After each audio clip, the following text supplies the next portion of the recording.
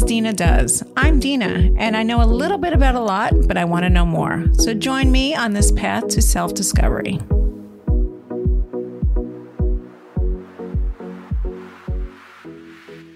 Hello, and welcome to this episode of Dina Does. Well, we'll be talking about breathwork. And I know we've talked about breathwork before, but I wanted to dive in even deeper. So today our guest is the breathwork master, Jon Paul Crimi. Welcome. Thanks for having me, Dina. It's great to see you. So good to see you. So JP, we like to call him JP around here. I think everybody calls you JP, right? Not everybody, but whatever's more comfortable. Jon Paul or JP is fine. Okay. As long as you don't call me Paul, which is my father's name, then I get triggered. Okay, we don't want to trigger anyone. This podcast is about de-triggering. Yeah, the triggers are gone, Dina. They're gone. Yes. Wouldn't we wish in a perfect world? Yeah, that's what I've learned about healing is like just when you think you mastered the trigger. Totally. And it's always the family. Ram Dass said, if you think you're enlightened, go spend a week with your family, right? And I always say, your family pushes your buttons because they installed them. They put them there. No true statement. Absolutely true. But I wanted to have you on, not only because you are, like I said, the master of breathwork, but I had my very first breathwork class with you. And I remember laying there afterwards and thinking, I was kind of stunned. And I was like, what the fuck just happened? Because I wasn't expecting the emotions, all of it that happened. So I wanted to have you on for so many reasons, but I think you will best explain the science behind breath work and why we do it. So why don't we start with that? Great. Give us a little synopsis. So first of all, that's the most common response after my class is what the fuck just happened? And then people say, they come up to me like, that felt like 20 years of therapy without having to say a word. And I'm like, yeah, who doesn't need that? Right. But it's really unexpected because we go our whole lives breathing. And so we take it for granted. We don't realize that there's this source inside of us that we can tap into whenever we want, whenever we need it, and breathe in this certain way that's going to create this incredible experience for us. And that's going to clear out our stress and our trauma and our anxiety and our grief and our depression and all these emotions that are stuck in our nervous system. All this stuff is living in our nervous system. And the breath work that I teach clears it out. And so let's talk about breath work. There's all different types of breath work. So breath work is like saying fitness, right? It's like, well, I do fitness. Well, what do you mean? Do you do Soul Cycle? Do you do yoga? Like what kind of fitness do you do? CrossFit? So there's all different kinds of breath work. There's certain practices that you will do that will calm your nervous system in this beautiful way where you do 2 breaths in through the nose and then you exhale through the mouth. And it's called cyclical breathing. And I can show you guys that today. It's this really powerful, simple technique. And let's just do it. It's 2 breaths in through the nose. The first breath is a long breath. The second breath is a short little inhale and then an exhale through the mouth and a longer exhale through the mouth. So it's like this.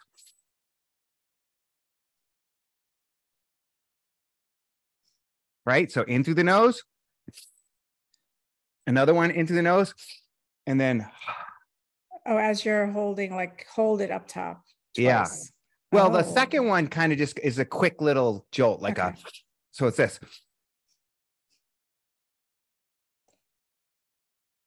Oh, that lowers my shoulders right away. Yeah. So there's a study out of Stanford Medicine that this type of breath work, this cyclical breathing, in just doing it a couple minutes a day releases all the stress in your body, and it does more. It has bigger benefits than doing meditation. It's easier and it's simpler than meditation. And I'm somebody whose head was too loud to meditate. I really struggled with meditation. Meditation was the big thing for 15 years, but now everybody's finding out, breath work is actually in some ways more powerful, and a lot of ways more powerful. Science is proving that, and it's easier to do, right? So the type of breath work that I mainly teach, because I want people to have that experience that you were describing, which is what the fuck just happened? And oh my God, that felt like 20 years of therapy. I teach this breath work called circular breath work or conscious connected breathing. And it's 2 breaths in and 1 breath out, in and out through the mouth. And it's kind of an intense experience because you don't want to do it when you're driving. You don't want to do it in water, on a float, or in the bath. You want to be laying down, ideally in a class with someone like me or with a facilitator taking you through, because you can have this big emotional release. Yeah, I remember we went to a beautiful retreat in Bali where you were leading with friends of ours. And one of the things that, and I'll be honest, breath work is so intense. I have a little bit of PTSD from that specific. I don't know if you recall, but one of the girls in the class had right next to me had the biggest release. Sure. And she was yelling and she was crying and she was screaming. And me being the sensitive Pisces laying right next to her, I felt like I was overwhelmed, but this is what it does. Well, you can be really sensitive and take on other people's energies, and that can kind of freak you out. And then what happens is your mind will use that experience as a story to keep you from doing it again. Yeah. Right. Yeah. And so that's one of the great benefits of my Zoom class online, because you don't have anyone around you. You're in your house, in your safe space, in your home. And so you can, and some people don't want other people to hear them have a big emotional release. So you can come to my Zoom class online and turn off your camera or leave it on so I can watch you breathe and coach you. I coach people in the class, and I have people that come from all over the world and different countries, and it's amazing. And they're in their room and they can hear me really clearly. And I'm going, come on, Dina, let's go. You've done harder shit in your life than lay on the floor and breathe. You can do this, right? So I'm coaching you on Zoom, and it's a little, for people like you who are sensitive to other people's energy, that might be a better way to go. Yeah. And I wanted to bring that up because everyone is different. And I remember Dave, my husband, Dave, he was with us.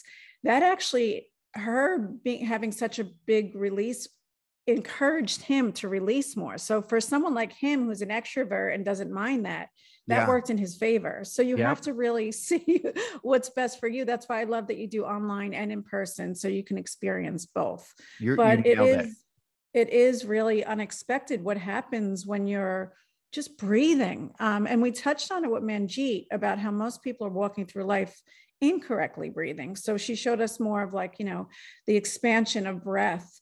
But I wanted to dive deeper with you on this specific breath work that you do. And, we're talking season 2 all about the nervous system and how to regulate it, how to calm it. So I want you to touch a little bit more specifically on the nervous system and how your technique works with it. Great. So when you breathe in through the nose, you're breathing into your parasympathetic nervous system. Parasympathetic is rest and digest, right? So that earlier technique that I just showed you, the cyclical breathing, we're breathing in through our nose and we're exhaling through the mouth.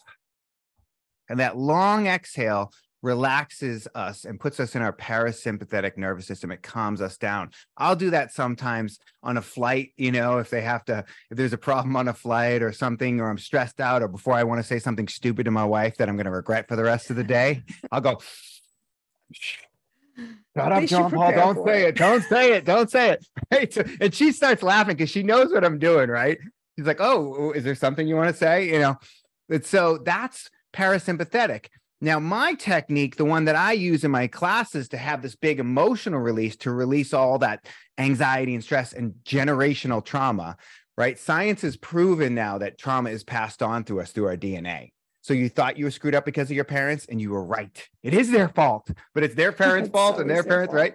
Yeah. So it's like science has proven that, because some people are like, I don't know why I have anxiety. I don't know why I have depression. Well, science has proven that, grandchildren and great-grandchildren of survivors of the Holocaust have higher rates of cortisol and anxiety and depression, right? Mothers that were pregnant at 9/11 the babies were born with higher rates of cortisol. It's like science has proven this. They did studies with mice, and it's incredible. But so... And it could also, I just want to add one more thing. It could also be something not as obvious. Maybe while your mother was pregnant with you, they were going through hard times in their marriage, financial stress, or a grandmother and all that. So it's things that aren't as obvious too, but I just wanted to put that in. No, listen, I'm glad you said that. Okay, so I'm not the woo-woo guy. I'm from Boston. I don't believe in Mercury in retrograde. Your life's a mess because you made it that way. Don't blame it on the fucking moon. I might kick you off this podcast. I know, but that's why we love each other. So, but here's the thing. I've had these woo-woo experiences that I can't deny. So it pisses me off because... So like one time I was in a session with a guy who did hypnotherapy, and he's like, do you believe in past lives or any of that shit? And I was like, no, I don't believe in any of that. And then he did a hypno thing and I went under, and it was around money for me. And I saw my mother pregnant and my father, and they were arguing about money. And my father was like, don't worry about it. It'll be fine. And she's like, we don't have the money. We can't afford it. And this is probably something I heard growing up, but I saw this scene, and the hypnotherapist did all this stuff to me and changed it and shifted it. And it's like all this weird stuff. And I came out of there and it was gone. And Yep. it shifted. And so when you said that, I was like, yeah, that's it can happen right while you're in the womb. Your mom's stressed out. She's worried about finances, of Yep. course. Mm-hmm. So you're spot on. I think you're spot on. I don't want to be woo-woo, but the experiences are undeniable and it drives me nuts. So I want to be in the science. I want to live in the science of it. The science-based stuff. So go back to that. And okay, let's go back to the science. So my belief, they're just starting to do studies on this style of breath work. There's not a lot of science out on it, but my personal belief, after over a decade of taking people through this and having my own transformation and clearing out my own traumas and watching other people clear out their traumas, is this trauma is stored in the nervous system, in the sympathetic part of the nervous system, fight or flight, right? Like you saw somebody get in a car accident or you saw something horrible, you got attacked. You start breathing into your sympathetic nervous system when you get attacked or when you're in fight or flight, right? So I believe that that's where the traumas are stored. And so when you breathe with this technique that I teach, which is through the mouth in an intense way, when you're laying down into that sympathetic nervous system, we're clearing out the traumas. We're clearing out the stuff, all the stuff. Now, why doesn't that happen when you're exercising? Because you're using that oxygen as fuel for your muscles. Because sometimes you start breathing through your mouth when you're exercising, when you're really intensely exercising. But when you lay down and you breathe this way, you're laying down, you're relaxed, and you're in a safe space, and we're doing it with an intention. I was just going to say, it's intentional. Intention is everything. Animals have a mechanism by which they, like if a rabbit gets chased and almost killed and it gets away, it shakes to release that fear that it almost just got eaten. I actually do that now, that technique. When I get freaked out or I have a trigger or something scary, a movie or something, I'll shake my entire body just like the rabbit, just to get it out, because I've learned how much especially me, I'm a freezer. So for me, my technique, a lot of people, like you said, it's fight, flight. I freeze. Yeah. Or freeze. I didn't say that. Thank you for bringing that up. Because a lot of times they'll say, with the instance of a sexual assault, for instance, it's a horrible thing. Why didn't you say stop? Why didn't you say anything? Well, because your body went into freeze and you couldn't say anything. You didn't know what to do. Right. And so a lot of people in sexual assault will freeze, and then that gets trapped in the nervous system. In the sympathetic nervous system. And that's what we're clearing out when we do the style of breath work. Also, people are breathing really shallow all the time in their chest and holding their breath. Why? Because the emotions are stored right down here. And when we start to breathe down there into that diaphragm, into that belly, we start to feel those emotions that we haven't wanted to feel, that we haven't wanted to deal with. So a lot of people will come to my class and literally first, second, third song, they start to have all these emotions come up. Well, because they've been holding their breath all the time, walking around, breathing shallow. I say this all the time. You have a breathing pattern for anxiety. You have a breathing pattern for depression, for stress, for grief. And if you can change your breath when you're feeling that grief or that anxiety, you can actually shift out of that emotion. Change your breath, change the emotion, change your life. Mm-hmm. And I'm a very visual person. So for breath work, for me, it works to visualize. I remember what happened when I first did your class. I had a miscarriage a few months before. And by visualizing, bringing up the breath from like that womb space, I was able to kind of bring some of the trauma of that up and out. So that's what it did for me, because a lot of women store their trauma in their womb space and their sacral chakra around there, whether or not they had a traumatic experience in that area. It's just where women naturally hold a lot of our emotions and our trauma.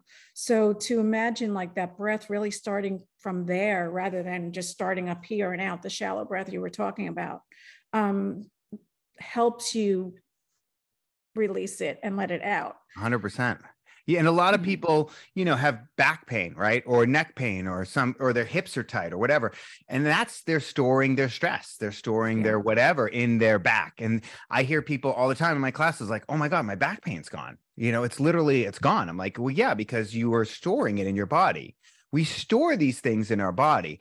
I tell people all the time, if you don't think stress can affect your health, your physical health, and go find my eyebrows, because I lost them with alopecia, right? That's a thing that's brought on by stress, by an emotional anxiety or trauma or whatever. Everybody knows that stress can cause heart attacks and cancer and all these different things. So if that's true, why isn't the inverse true? Why can't we clear that out of ourselves and heal our body?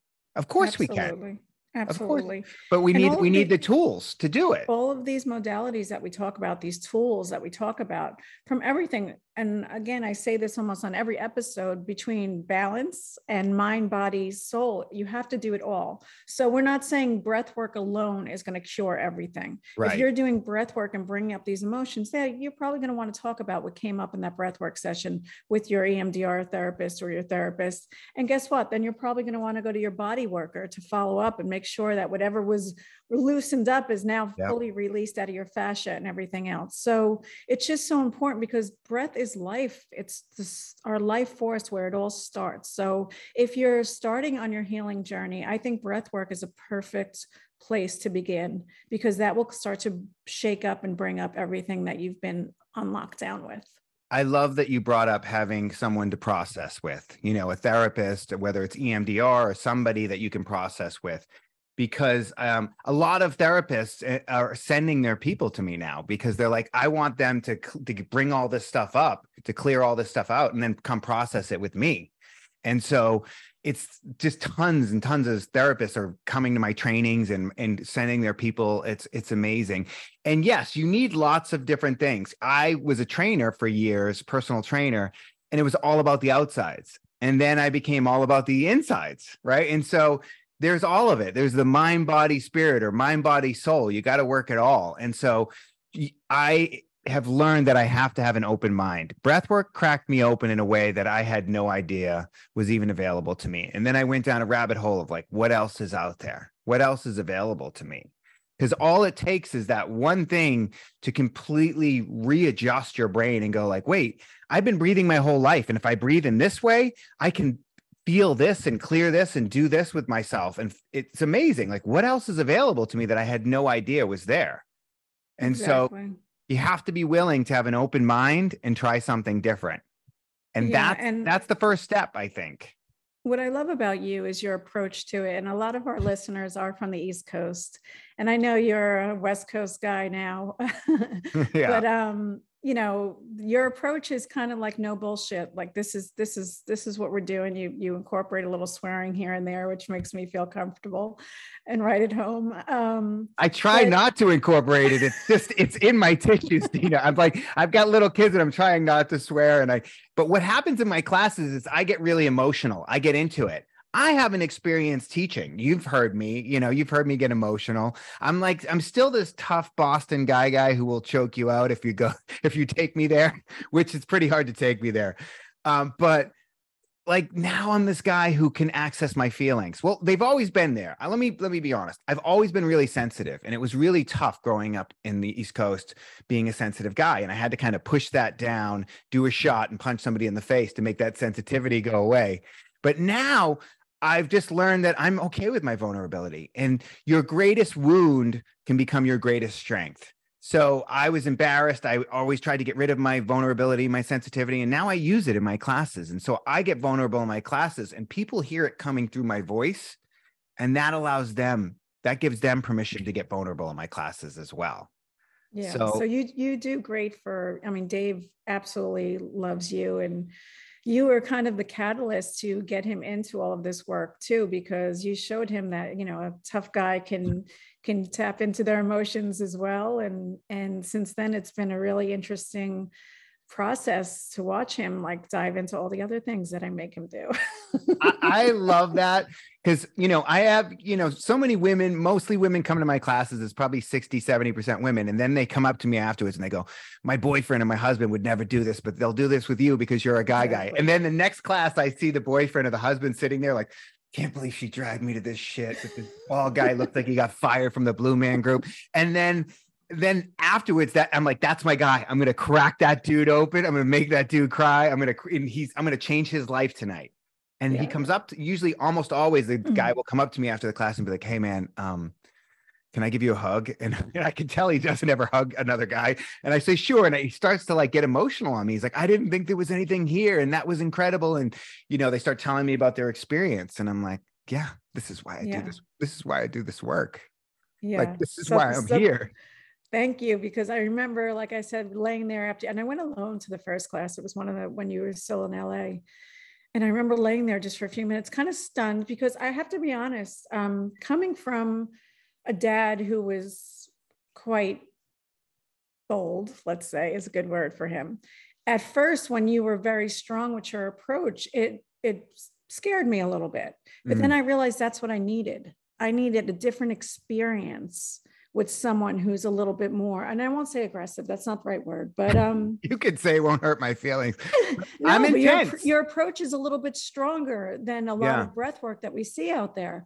But in a way, I needed it, because I needed something to be aggressive in that way, but to end with a soft ending. Yeah. Well, I was a personal trainer when I found breath work, and when I was laying there doing it, I was like, God, I really need somebody to push me here, because the beginning part is really hard. Your brain doesn't want you to do it. Your brain doesn't ever want you to move out of your comfort zone. My brain just wants me to lay in bed and watch Netflix and eat ice cream. That's all it wants me to do. And I have to override that to go exercise, to go do whatever, to do breath work. And there's this incredible thing. It's a scientific thing that can happen. It's called transient hypofrontality. Part of the frontal lobe, the prefrontal cortex of your brain, can kind of turn off in this beautiful way. But your brain doesn't want you to turn it off. It's where the ego lives, where the critic lives, that tells you you're not enough. I'm not thin enough. I'm not rich enough. I'm not pretty enough. I'm not hairy enough. In some way, I'm not enough, right? And the first time I ever felt like I was enough was the first time I did breath work. But the brain doesn't want us to shut it off. So it fights us. It goes, no, this is weird. I don't like the teacher. I don't like the music. I don't like this person beside me breathing like Darth Vader. It gives us all these little stories to fight us so that we don't do it. And I needed someone to go, come on, you've done harder shit in your life than lay on the floor and breathe. Come on, Jon Paul, you can do this. This isn't hard. Stop chickening out. Show up. When you do what you don't feel like doing, that's when you become the best version of yourself, right? When I do what I want to do all the time, nothing changes. But when I do what's hard, life becomes easy. And it's not that hard. I'm just breathing. So I decided to make a class that was different from any other breathwork teacher I'd ever seen, which was coaching in the beginning, like a personal trainer, pushing people in the beginning. And then what happened was I started seeing people crack open around the room, and I started cracking open myself. And so I started saying emotional stuff in the second half of the class, right? Everybody wants somebody to show up and love them for who they are, the way they are, but we don't love ourselves for who we are, the way we are. You teach people how to love you. You show people how to love you by how you love yourself. And how you love yourself is how you show up for yourself and do the hard work. The truth of the matter is that people don't want to hear is that the only reason we ever let anyone treat us poorly is because we feel like we deserve it on some level. And when you start doing this work, when you start showing up for yourself in this way, you stop letting people treat you poorly, because you know, like, I'm worth more. I'm not going to put up with this shit. And so I see a lot of relationships end, or the other person has to show up in a different way, because it shifts the relationship. So listen, the longest, most important relationship that you're ever going to have is the one with yourself. So work on that one. And that's what breathwork does. It's really the relationship to yourself and your breath in an incredible way.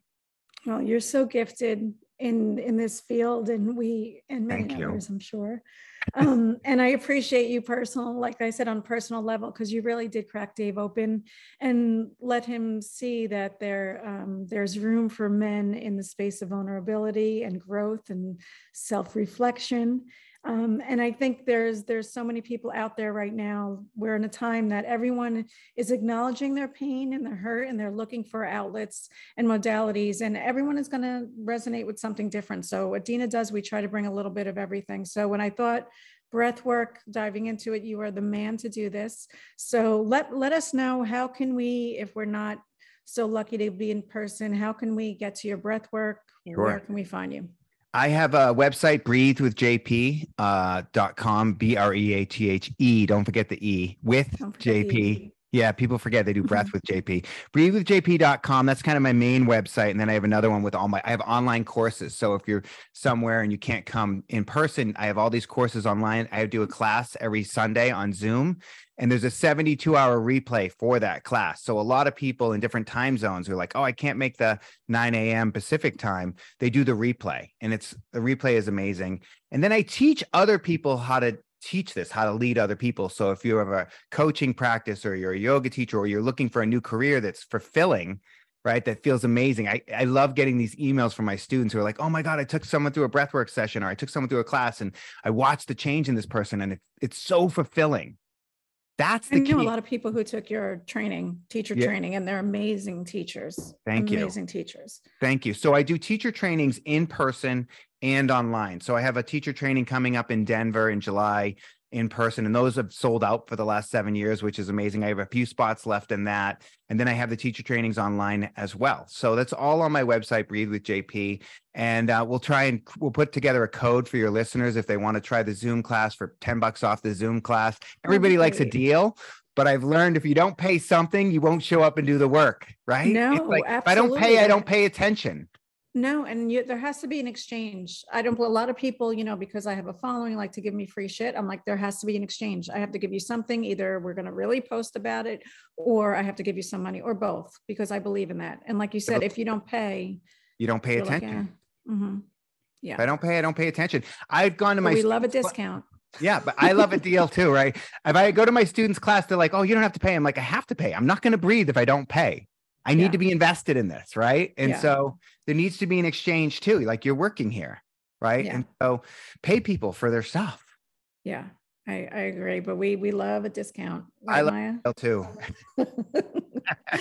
Well, JP, thank you so much for taking the time. I know you're busy. You're headed to LA soon. Yeah, I'm headed to LA tomorrow. I have a class in LA tomorrow, and then all the fun stuff, all the things, interview with LA Times, and it's exciting. Well, no big deal. No big deal. Well, now you'll be on Dina Does too. And thank you so much for taking the time. I really appreciate it. And everyone, go breathe.